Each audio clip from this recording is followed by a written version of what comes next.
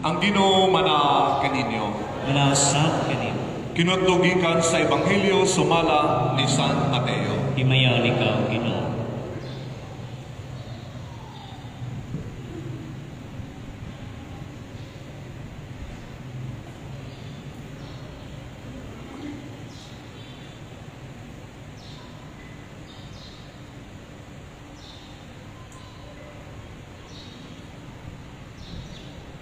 Si Jesus maingon sa iyang mga tinunan, inigani sa anak sa tao ingon nga hari, uban sa tanang mga anghel, mulingkod siya sa iyang harianong trono, ug ang tanang tao sa kalibutan, igumon sa iyang atubangan.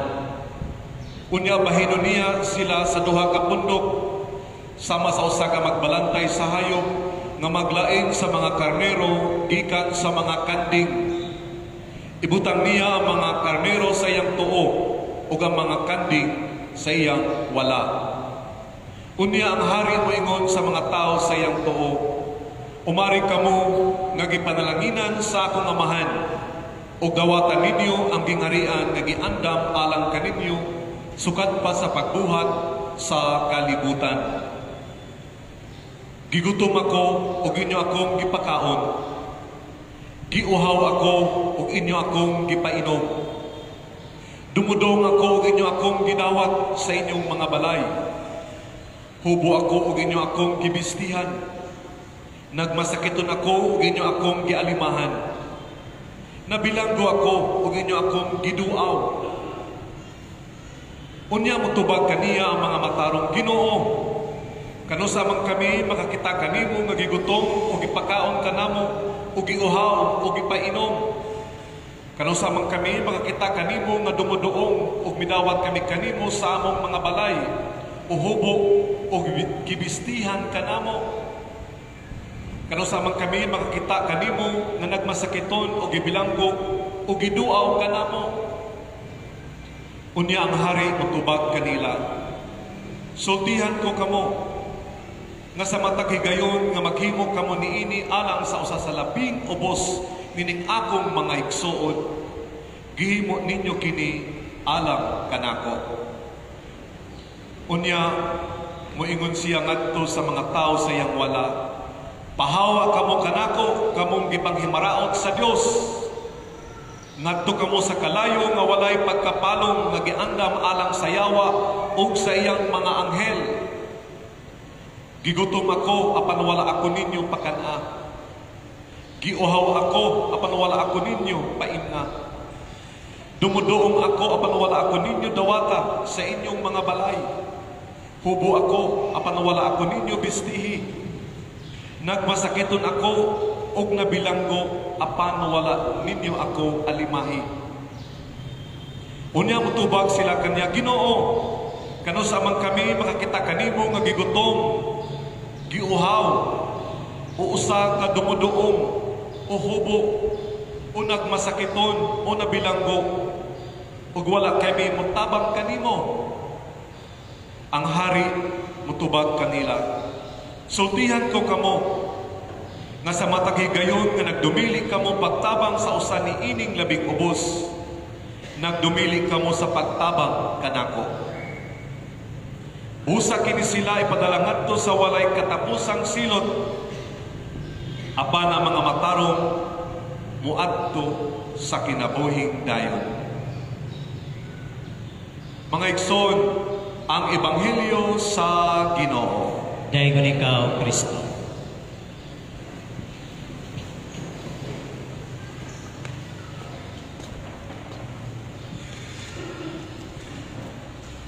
Mayong buntag kanatong tanan. Kinsa man ang imong giilang hari sa imong kinabuhi? Or is your king in your life now? Kinsa man o unsa man ang naghari-hari sa imong kinabuhi karon? Naghari ba ang kasuko? Mao nga ikaw murag hari sa inyong balay? Ikaw ang matuman? Pagdili, musugot o maminaw, patay. Ang naghari ba sa imong kinabuhi karon ang mga bakak nga para kanimo mao ang kamatuoran? Nga hangtod karon naglibog ka na kung unsa ang kamatuoran sa imong kinabuhi tungod kay naghari na ang bakak. Naghari ba sa imong kinabuhi karon ang kahadlok? Nga mao nga wala kay gibuhat, wala kay pagpakabana tungod sa imong kahadlok. Naghari ba karon sa imong kinabuhi ang garbo? Nga mao nga daghang kag kaaway tungod kay dili ka maumaminaw, magpaubos tungod kay ikaw may pahitason tungod sa imong garbo. O naghari ba karon ang ibisyo sa imong kinabuhi nga ikaw na ulipo niini, na ikaw na adik niini, nga para kanimo dili ka mabuhi kung wala kini nga mga bisyo.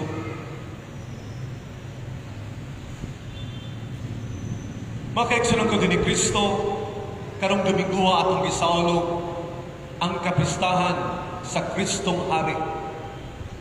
Mapod kini ang katapusang Domingo sa ordinaryong panahon sa atong simbahan. Nga atong tapuson ang ordinaryong panahon sa pag-ila kang Kristo nga atong Hari. For us to be reminded that Christ is our King in our life. Unya mga pagpasa ni Domingo, nagpasabot ka nato kung unsa ang paghari sa Dios, kung unsa ang atong mga buluhaton aron kita maapil sa iyang paghari. Sa unang pagbasa, si Propeta Ezekiel nagbutyag sa katawhan nga ang Ginoo nagpromise, nagsaad nga siya mismo ang mualima sa iyang katawhan. God promised personally to shepherd His people. Ang Diyos mismo mo'y mag-alima ka nato, mag-atiman ka nato. Unya sa Salmo ni Domingo, kita po ipahimangnuan nga ang Ginoo ang maayong magbalantay sa atong kinabuhi nga wala na kitay laing pangitaon pa. The Lord is my shepherd, there is nothing I shall want. Kay siya ang mag-atiman, magpangga, mag-amuma kanato. Unya sa ikaduhang pagbasa si San Pablo nagbutyag, nagsagilo niini sa katawhan sa Korinto nga si Kristo ang maayong magbalantay. He is the good shepherd who offered His life on the cross for our salvation. Nga si Kristo ang maayong magbalantay na naghalad sa iyang kinabuhi ibabaw sa cross para sa atong kaluwasan.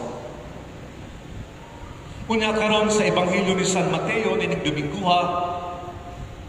kita gipahibalo kung unsa ang atong pagabuhaton aron maangkon nato ang kinabuhing dayon, everlasting life, aron maangkon nato ang kaluwasan, salvation.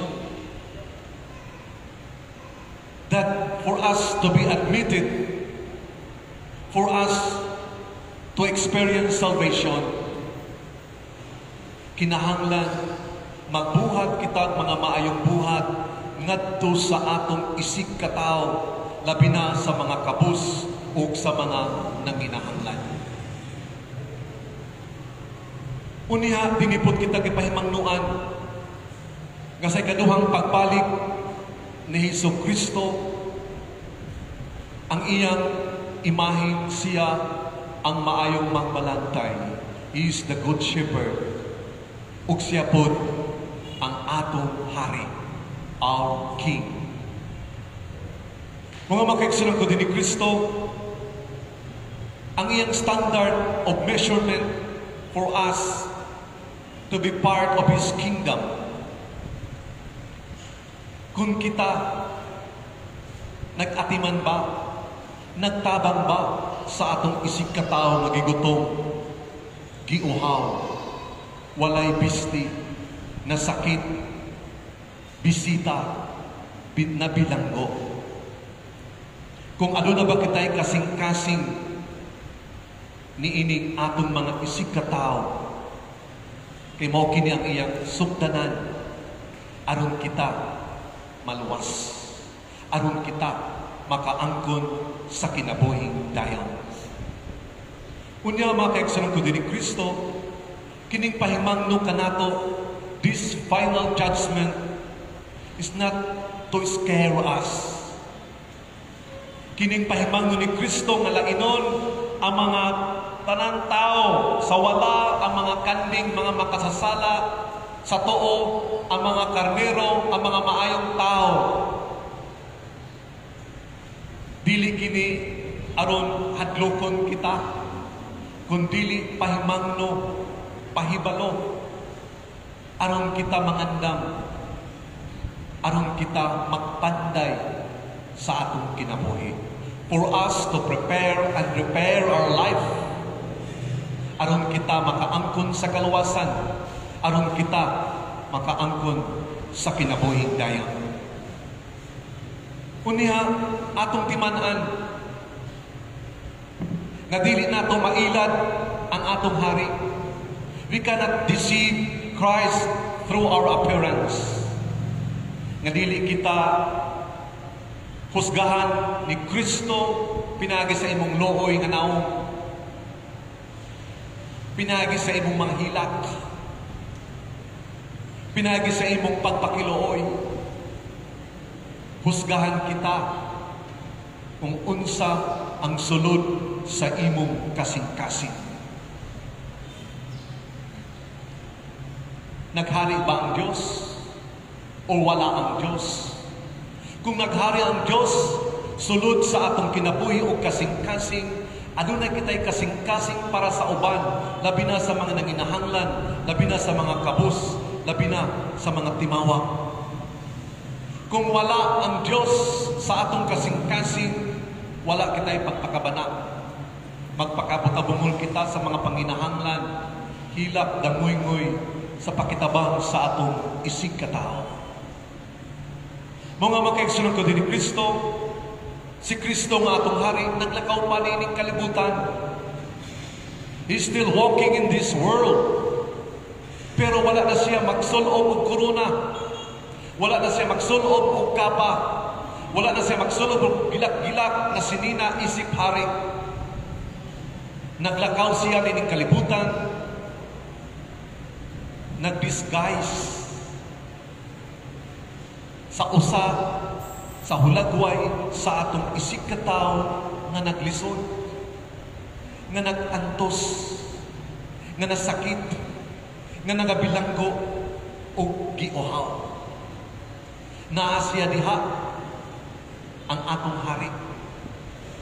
Kung aduna kitay kasing-kasing ni anang mga tawhana, si Kristo naghari sa atong kinabuhi. Kung ikaw isip amahan, inahan, igsuon, anak, higala, kung ikaw adunay pagpakabana, kung ikaw adunay kasing-kasing ni anang isig katao nga nangayo sa imong gugma, pag-atiman, pasaylo, pagpangga, ug tabang, si Kristo nagauban kanimo. Si Kristo nagahari sa imong kinabuhi. Mga makaigsunan ko din ni Kristo, ano na ko'y tulo ka pabalo, bring house. Unsaon nato, aron sa kanunay si Kristo mamahimong hari sa atong kinabuhi. Una, we become pleasing to Jesus our King if we show and let experience our goodness and love to others, especially those who are in need. Makapahimuot kita sa atubangan sa Diyos Kung ikaw nagpaambit, nagpakita sa imong gugma, sa imong tabang, ngadto sa atong isig katawo nga nanginahanglan kanimo. Ikaduha nga pabalon, whatever good or evil we do to others is done to Him.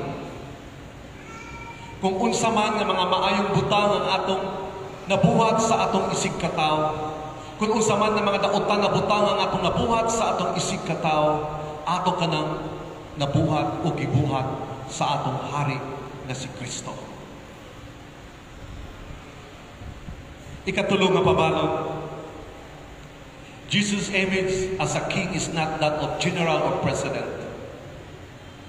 He chose the image of a good shepherd.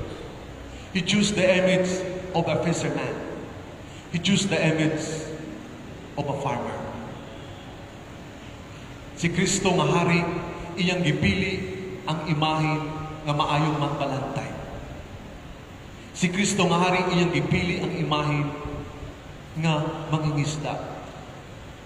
Siya ang mangingisda sa katawan o kini gihatag na hagit kanato to become fishers of men and women. Si Kristo po nagsabuag sa iyang bini dini kanato. Ang iyang mga maayong pulong, ang iyang gugma, isip usa ka mag-ugma. Sa kinatibukan, ang maayong magbalantay, ang mangingisda, ang mag-uuma, nagpakita sa imahe na mapaubsanan. The image of humility. O imahe nga maalagaro. Nga ato lamang maila si Kristo, nga atong hari, kung ikaw mapaubsanon, kung ikaw mag-alagad nga puno sa pagpaubos. Amen.